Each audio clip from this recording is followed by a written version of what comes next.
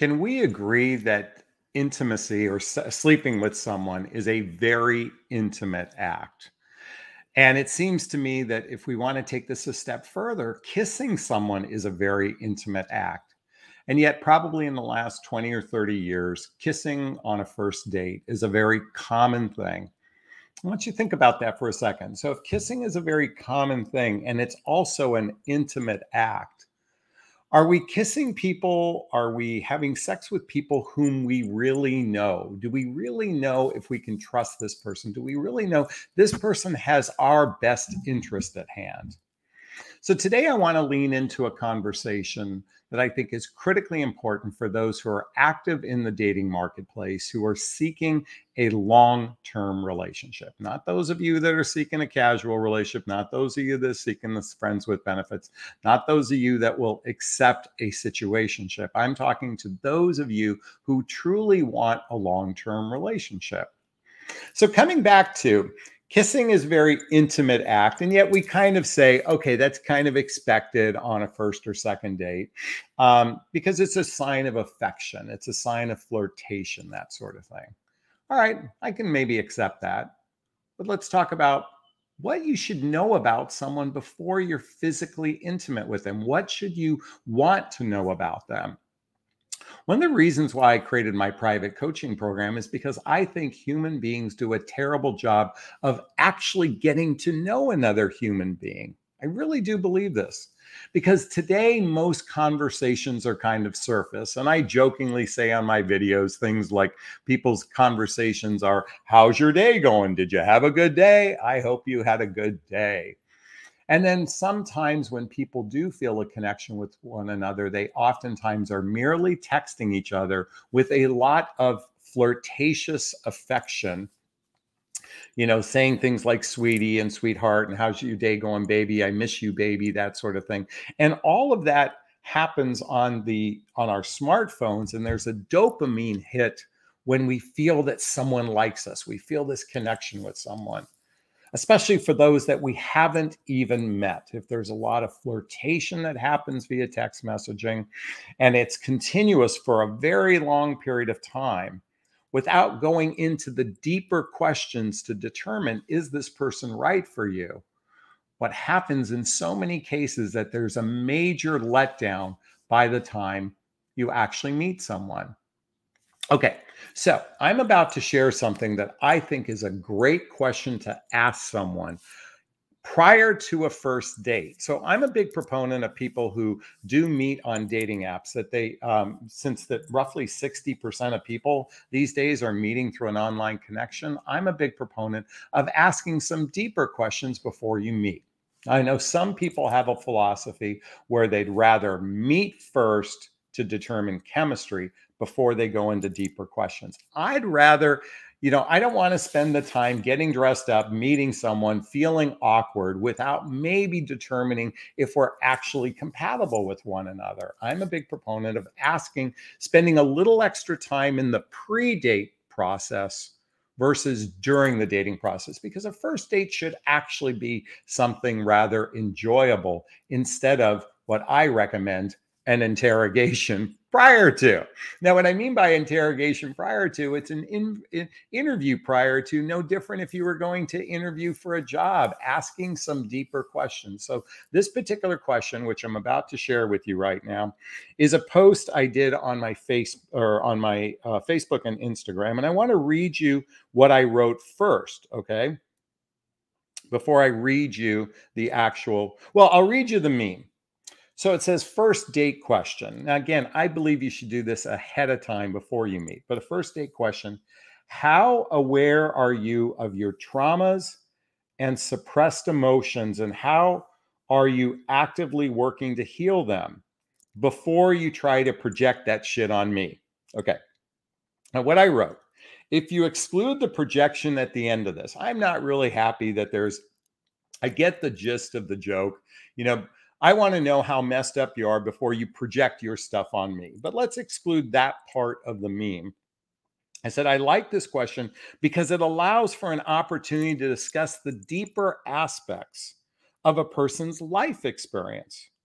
While many people might not agree with me, then at what point in the mating dance do you want to learn about a person's emotional maturity? So this question, coming back to, how aware are you of your traumas and your suppressed emotions, and how are you actively working on to healing them? Okay.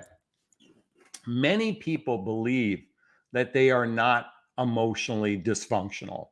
In fact, I think a majority of the population believes that they're not better than everyone else, but they are certainly, well, I think there is a better than everyone else, that I'm different, that I'm special.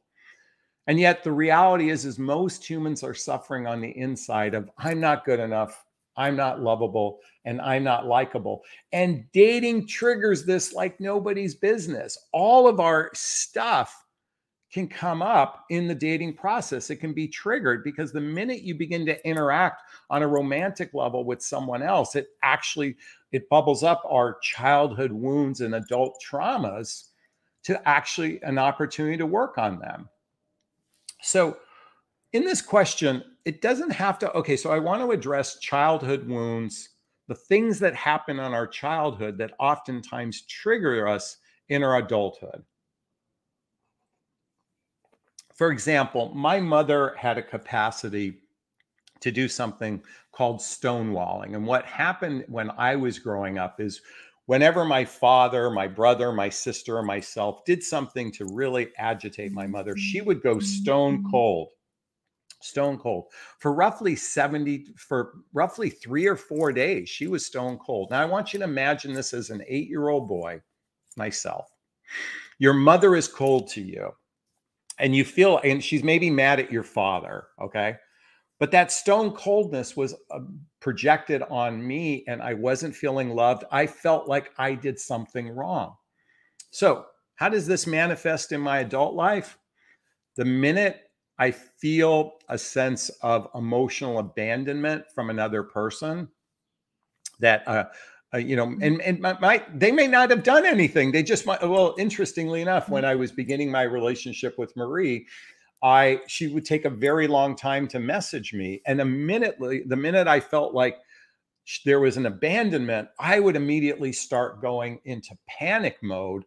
I did something wrong. This was triggered by what happened with my mother, and it manifests as an adult. Okay. Now, I've done a lot of therapy and work to heal on that, and it's still a default for me to go there. I go there for about a second or two now, but it used to be I'd go there for days on end. Okay. This was a childhood wound. My mother didn't intentionally wound me, but that's the byproduct of what happened. And that's just a simple example of how you might also feel the same way. And a man might have his own emotional traumas at childhood. Okay, now let's fast forward to adulthood. See, since my demographic is midlife, which I say is after baby making years and before retirement, most of the women I work with and men I work with are in their 40s, 50s, and 60s. The reality is roughly 75% of singles over 45 years old, this is anecdotal, are divorced. And divorce is a very traumatic event in a person's life. It's not an easy thing to go through. And for many people, they have a judgment about divorce. I know a lot of men, for example, might have felt hurt by their partner, given that women initiate roughly 70% of divorces. They might have very valid reasons for divorcing. I'm not discounting that, but that can be a very traumatic event to a man, and he might become bitter. He might become jaded. He might be less likely to want to be in a marriage. And if he didn't look at his part in the ending of the relationship, he might find himself meeting someone get a temporary fix from someone else. And if it isn't going easy, a man will abandon a relationship because men want things easy. Particularly in relationships, I think a lot of men don't have an awareness that a relationship is an opportunity to work on your childhood stuff, like what I had happen. Oh, and by the way, going back to my sweetheart Marie, when it came to texting, I actually once watched her text, and it was so painful to see how she texted one finger at a time. And it made sense to me why she's not good at responding. And then I could let that go ever since then. Okay, that abandonment issue, because she's just lame at texting.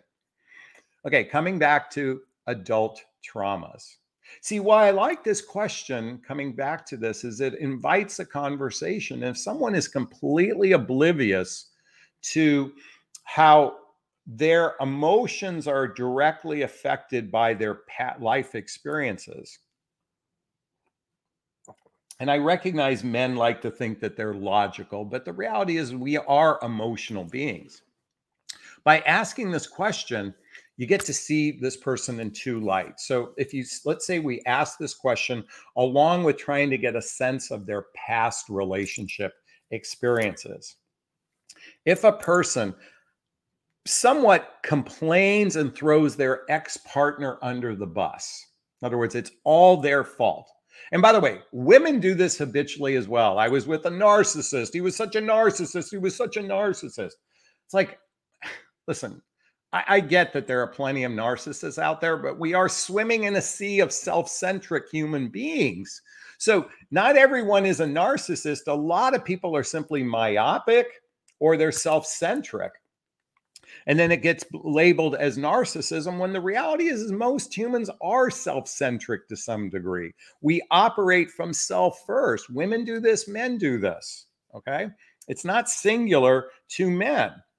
And there's nothing wrong with it. It's just a lack of awareness, a lack of real empathy, a lack of real understanding that when we put our energies in blame, it becomes a reflective manner. And what I mean to say is if this man is habitually throwing their ex-partner under the bus and they're not taking ownership, or if a woman is throwing her ex-husband under the bus and not taking ownership in their part, then they might find themselves in a dynamic that's not healthy for them. So coming back to this question, it creates an opportunity to talk about deeper things. You know, I mean, today's conversations are so surface level, it's no wonder. And what happens is when you have surface level conversations, romance ends up being the primary driving force of the relationship, and you find yourself attached to someone who might be a total nightmare.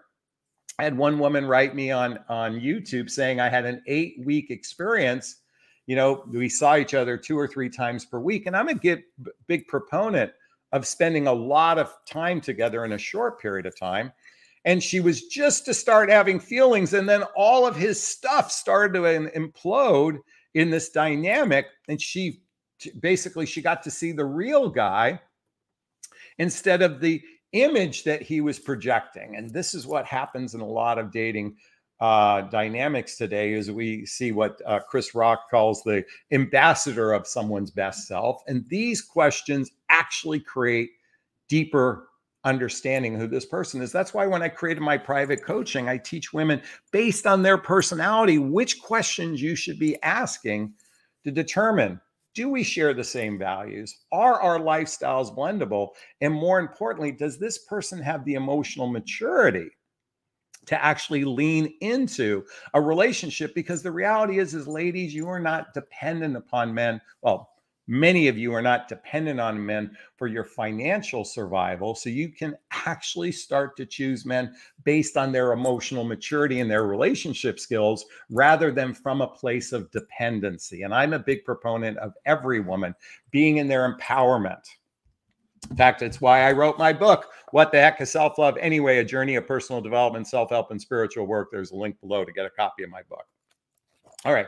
I think you get the gist of where I'm going. Ask deeper questions, especially before you get physically intimate with a man.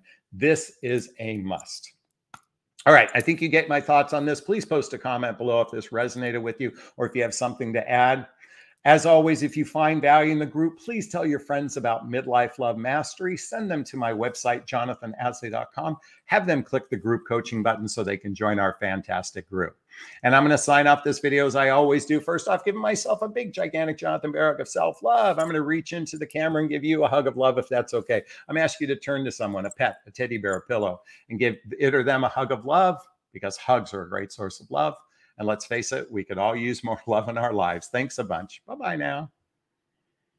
Bye.